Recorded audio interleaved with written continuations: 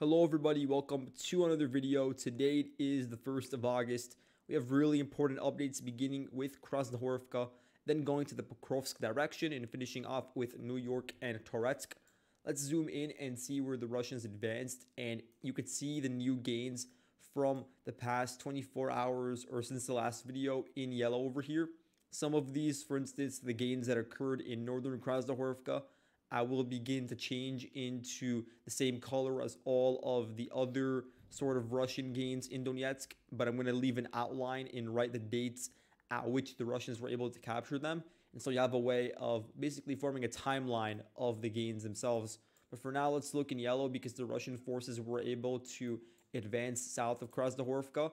The extent of the gain is about 1 kilometer westwards, and the Russians are now only about, let's see, about 700 meters away from taking over this vertical road that connects northern Marinka to the southwestern corner of Krasnohorivka. The Ukrainians are not really using this road, but what they are doing is continuing to send in small squads south of this pond facility over here.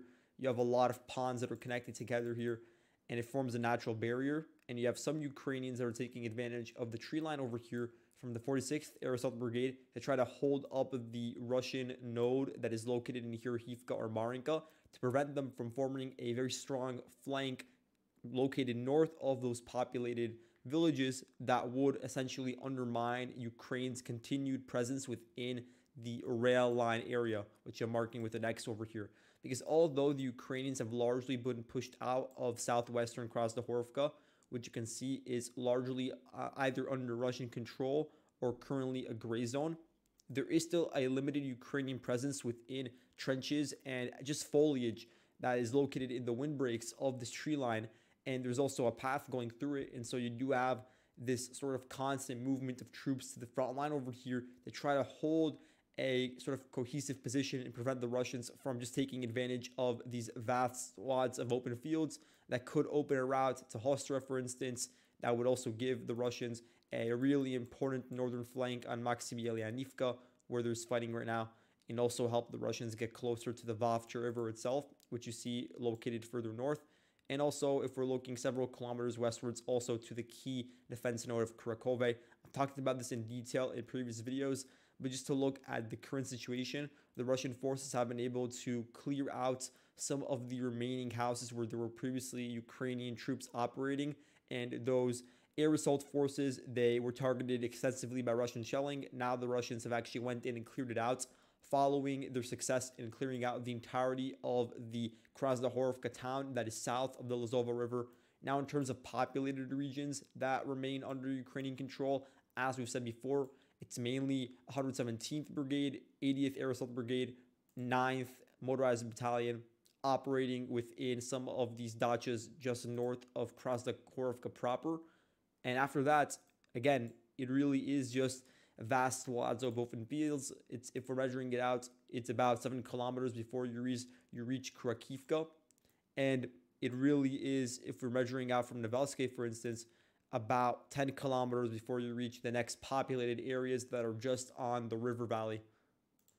Now moving on to the Pokrovsk direction, you could see that Pokrovsk is getting closer and closer to what I'm going to call the Overton window of the front line. Because if you look at it, the Russians are now just measuring it. No villages in between them in Vesela right now and Hrodivka. So it's just open fields and maybe some defenses in this 4-kilometer strip, including a paved road to reach Hrodivka. And then from that point on, the Russians are only about 13 kilometers away from Mirnohrad and 17 kilometers away from Pokrovsk. And so, you know, some of the shorter range mortars and howitzers are not directly targeting these Ukrainian hubs yet.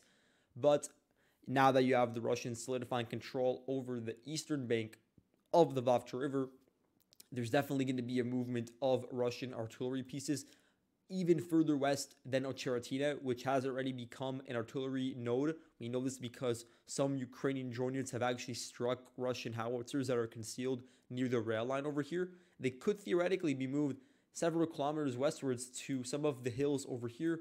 And given the fact that the Russians are continuing to advance westwards, this position in X would already have some sort of, buffer to it. And so even in the region around Tymofivka, Voskod, there could be a movement now of the Black Hussars, because that's sort of the artillery element of the 15th Brigade that's very active around here. And that could begin to have an effect on really important logistical nodes, and villages on the front line are already getting impacted, like Hordivka. And Hordivka is more than just a settlement on the line of contact.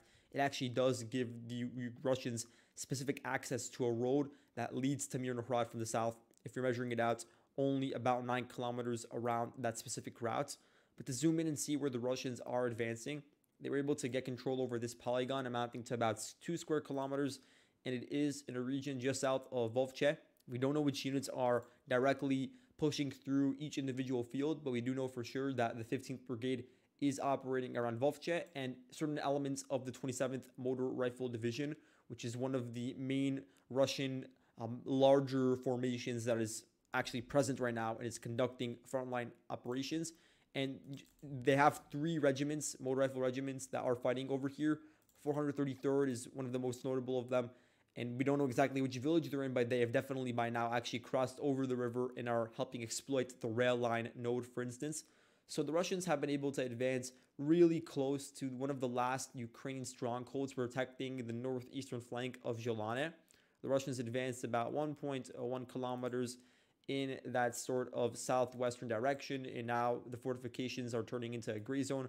The Russians are also very close to reaching a lot of these defenses that were built up to protect the eastern approaches of the west bank of the Vovcha River Valley. You could see how all these defenses in yellow were built as specific nodes that could help seal off any sort of Russian crossing past the river through roads or bridges or whatever it may be towards the village. And now a lot of that is going to be rendered superfluous, because the entire idea was to defend horizontally, but now they're actually going to get flanked vertically by the Russians, and it's going to be done through different hills that are at least on similar elevation, or could actually be overlooking some of these defenses and some of these villages. At the same time, the Russian forces are continuing to push from the northeastern direction, but also from the northwest towards Zhelane. The Russians, as you can see, have pushed through several tree lines. They're just sending in these DRG units first. This has been the case now for about 3 days. And during that 3-day period, we haven't had as many updates about the advances here, which is to be expected, because we're talking about now fighting shifting away from generally open fields that are west of Vovcha and towards specific organized settlements. So there always is going to be a bit of ambiguity when the Russians first reach those regions, and there's a back and forth, because there is still a strong Ukrainian garrison, despite the fact they've been pushed back continuously this past month. And so now we're getting the confirmation that the Russians are just advancing from every vector possible, also utilizing motorcycles. So they're using these bikes to very quickly and with a lot of mobility reach the front line, conduct scouting operations, maybe even dismount and conduct permanent assault operations. But then that gives the Russians the proper reconnaissance and preparation to actually begin the head-on assaults. And that's what we're beginning to see now. The Russians advancing along the rail line 800 meters, 900, and then along this tree line about 500 meters. And so this northern flank is really exposed now, and the Russians do definitely have the elevation superiority. You could say the same thing about Serhivka. The Russians very close to it and are overlooking the hamlets through their positions on the rail embankment. You could also see how they advanced through this particular tree line, basically reaching this vertical sort of bush area just to the west. And in terms of the gain itself, the Russians, just this past 24 hours, were able to advance 200 meters. And so there's also going to be a head-on assault towards the Serhivka region. Looking at Vesele, this is really important, because following Vesele, there's nothing in between that and Hordivka, as we said before. And so you have to wonder which units are really defending here. To my knowledge, you do have elements of the 47th Mechanized Brigade that were sent in to fill the holes over here, which is completely understandable, because out of all the frontline villages, you could say that Zhelane is really important for the Ukrainians to maintain control over. But just as much, or even more, Vesele also has to be protected, not only for Hordivka, but also more generally for Ivanivka and for all of this southern flank of the Torets River Valley, which is now under a lot of threats, not just directly, but also from that southern flank, which begins with Vesele. And so you have to keep an eye out for the developments here, because the Russian forces are already rather deep into the hamlet, and they may actually be able to take it over in the next few days. And so here we have this geolocation. It is from August 1st, and it's from the Strike Drone Company, one of the best Ukrainian drone units all around, and specifically in the 47th Brigade. And so they spotted 13 Russian soldiers, and so that is a pretty significant amount in the same house together, because that's where they were found by the reconnaissance drones. And then they were targeted by FPVs within the house. They went into a basement, also targeted. At that point, they had to leave following the high payload explosion and basically disperse into nearby regions. At least 2 of them were struck directly as they were trying to hide within some of these forested plantations over here, and others were also injured during the strikes.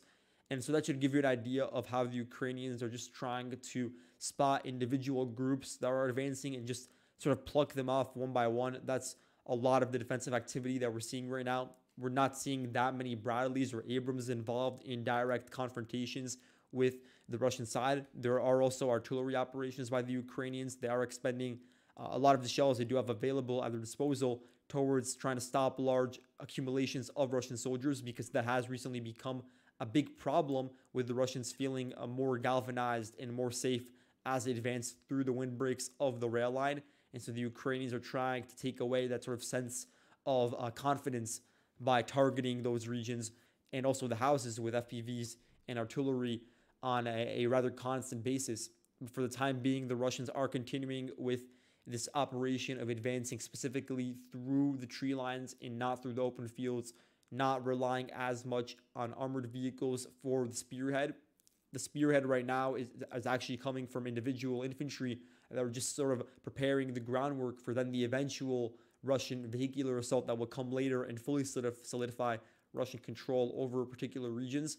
And so just north of Vesele, we have here the Russian forces advancing about 900 meters north, getting control nearly of the road that we say comes from Horivka and actually connects to the rail line.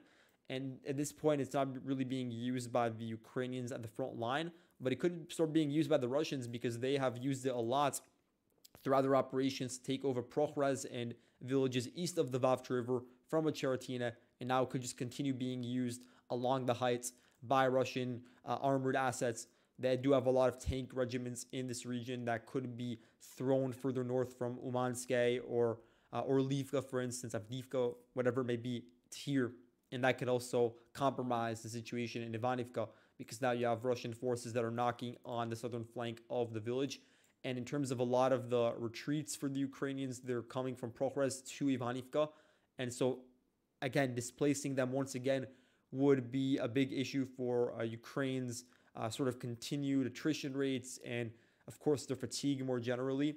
And so you can see the Russians also pushing, let's see by how much, nearly 650 meters westwards. And so the Russians are also approaching from the southeastern direction here. So keep an eye out for a coordinated Russian assault on this really important frontline village.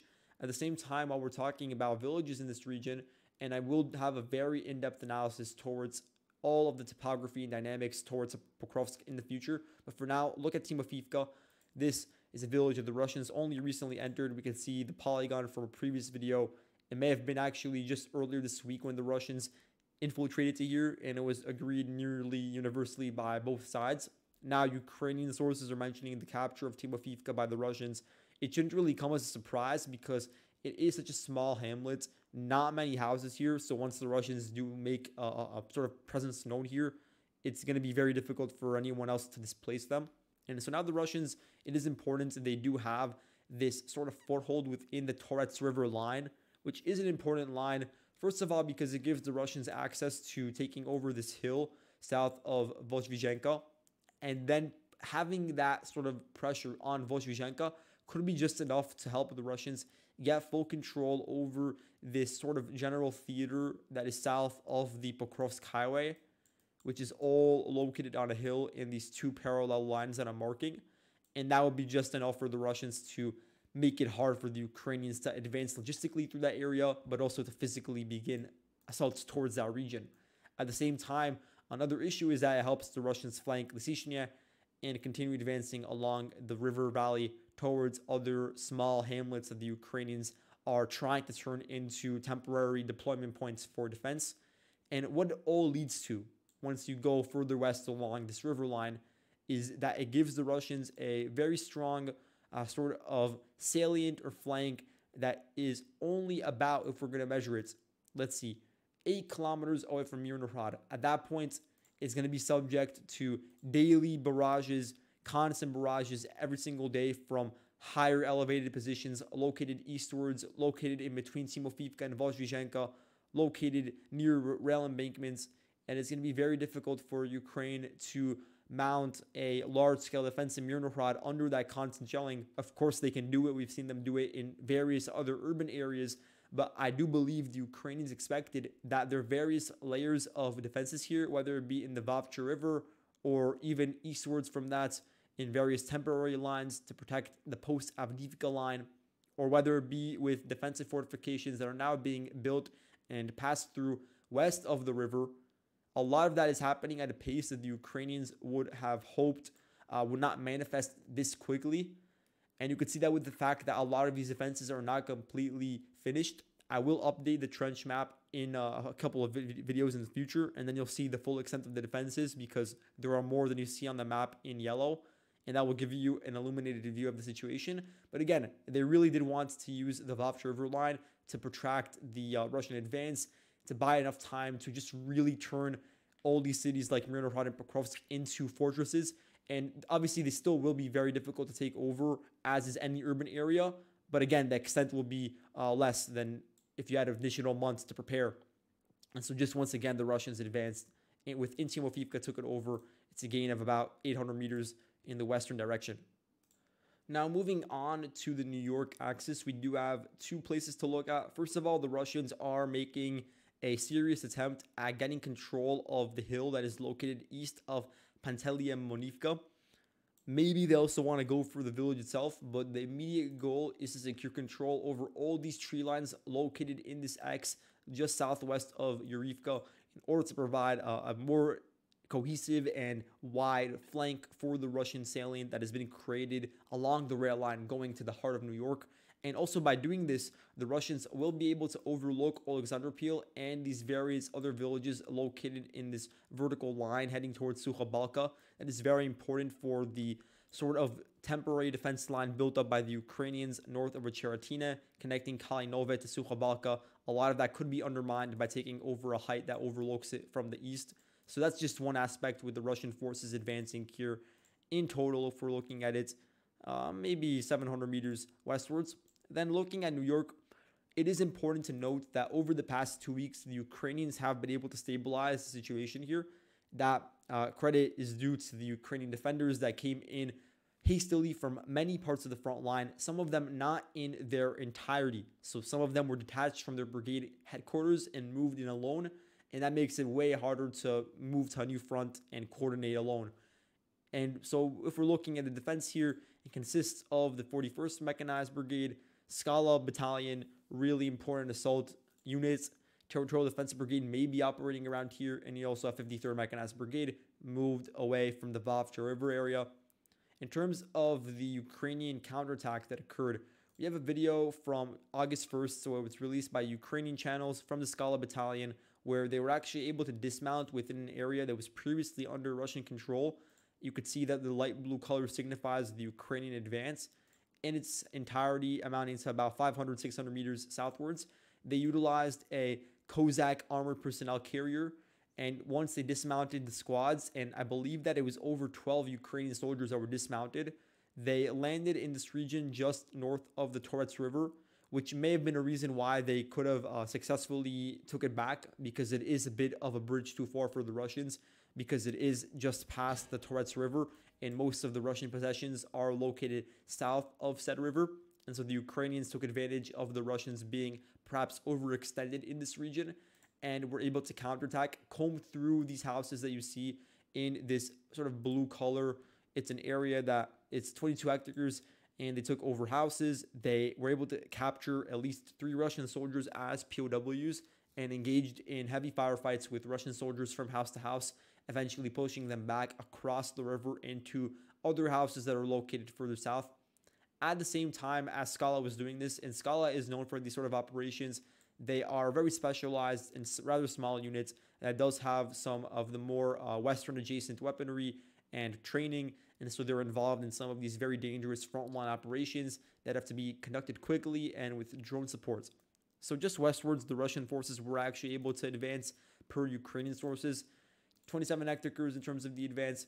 Let's look at by how much they were able to advance, because they took over this garage area and also a lot of the remaining sort of northwestern portions of this district of New York.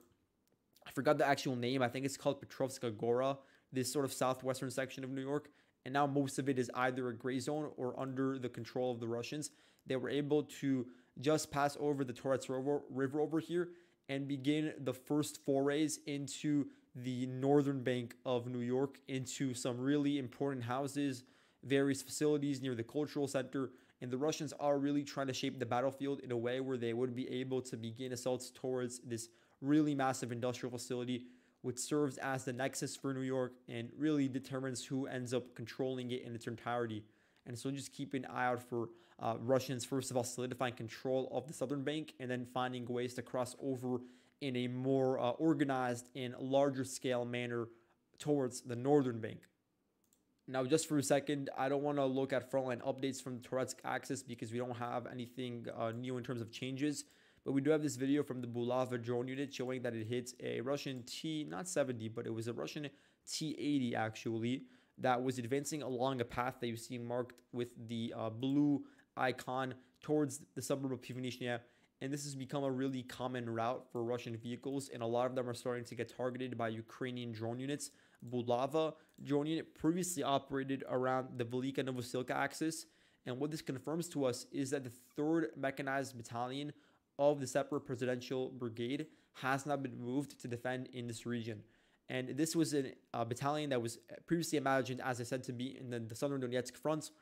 It's now been redirected and is now completely on its own, detached from the rest of the brigade structure. And this is a common theme with this unit. Basically, every single battalion is split off and sent to a different part of the front line. And now this one's been recently moved to here. And then the other unit that I saw recently, based on footage from urban combat in Pivnishnya, is the 8th Special Purpose Regiment. And so this is again from the SSO forces for the Ukrainians. It was previously operating around Chasiv Yar and was just recently moved in to help with just slowing down and degrading the Russian forces as they push through these eastern suburbs of Toretsk. But as you can see, the Russians recently did make a lot of important advances through Zalizhnya, extending northwards into Pivnishnya, and you could see that in my video from yesterday. And so, yeah, that's all I have for today. Thank you all for watching, and I'll see you guys in the next video. Goodbye.